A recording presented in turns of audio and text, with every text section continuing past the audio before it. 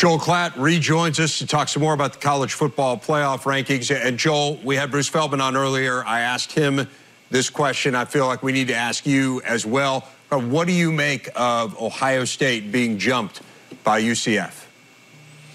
Well, I think a lot of it had to do with the nature of that game against Maryland, obviously, and that also Ohio State, and I've heard this a couple of times, so this is not an original thought. I just think it's a really good thought.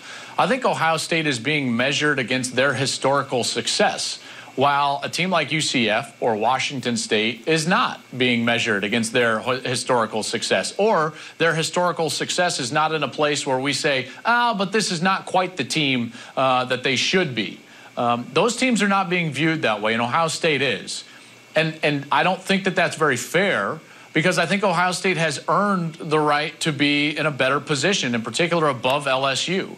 And I think that they probably should be above UCF as well.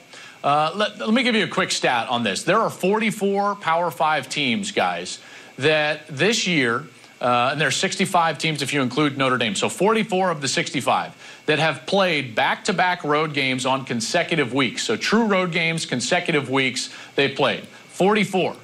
Only 5 of them have gone 2-0 over the course of those 2 weeks. Florida's one of them, Ohio State's one of them, Iowa, Northwestern, and Georgia Tech.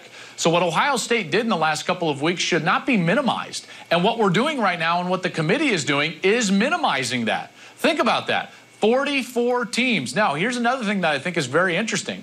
They're the only team in the top 10 outside of UCF. So, again, just the Power 5 teams. They're the only team that had one of those sequences on their schedule. Back-to-back road games on consecutive weeks. So the fact that they struggled and ultimately won, I don't think should be held against them.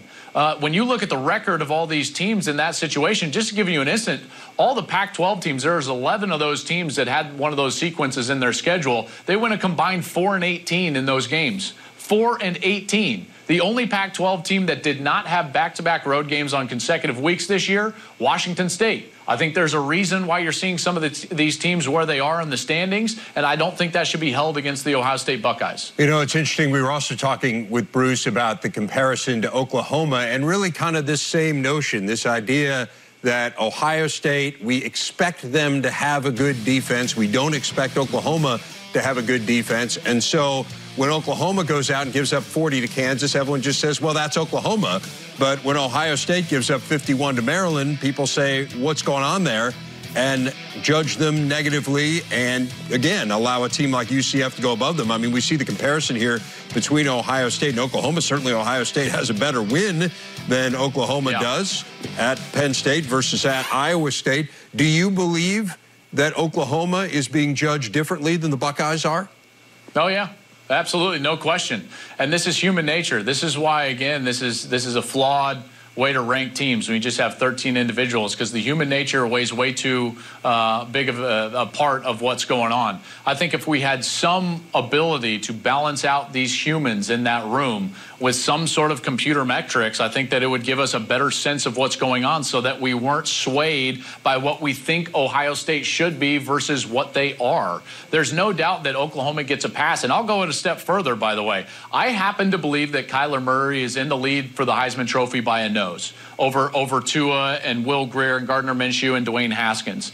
But why isn't Dwayne Haskins given the carrot that Kyler Murray is? Because Dwayne Haskins is going out there with a bad defense just like Kyler Murray and having to carry his team to a 10-1 record. He's also a guy that has 400-yard passing games. He went out there and ran for multiple touchdowns last week when he had to. 3 different times they were down by 14 points, and yet no one talks about the fact that he brought them back each and every time and ultimately won the game on the road in the consecutive week of a back-to-back road games. No one's talking about that. Everyone's just like, man, Ohio State.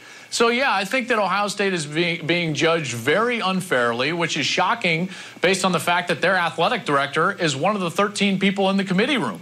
Now, I get it. When they're being discussed, he has to leave the room. But, boy, that's awkward. You leave the room and then you come back in and you're like, whoa, what just happened to my team?